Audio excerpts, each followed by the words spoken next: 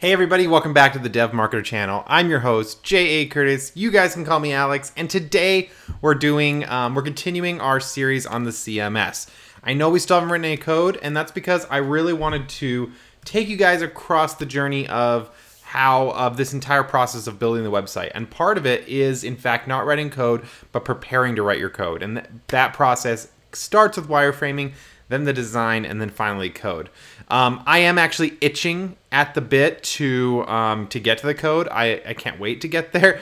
That's where I'm the most comfortable and the most at home. But I know that it is important to plan this out and figure out what we want to get going soon. So what I'm going to be doing in this video is working on two of the most important pages of our application, and that is going to be the page that displays the videos. If you guys are there watching a video, the page that shows a video, and then I guess like a follow-up text post. So there's going to be that page, and then there's going to be like a series page. So if there's like the how to build a blog with Laravel series, the multi-authentication series, these are series where there's multiple videos put together in a series, multiple parts, and I want to put those together into a series page where we have all the videos together so you can find them in one place. And then as I add updates to the videos, the series page will update and so forth as well. So that's pretty important because things get really lost in YouTube sometimes because things get added in different orders and things like that. And so I want to make the series page. We'll be doing that as well today. So we'll have those two pages is what we're going to focus on for today's video. It's going to mostly be a time lapse, so you won't hear me talking. I'm going to put up some music and we're going to get to work in Adobe Xd. Looks like I've got to do some updates. I don't know what that's all about, but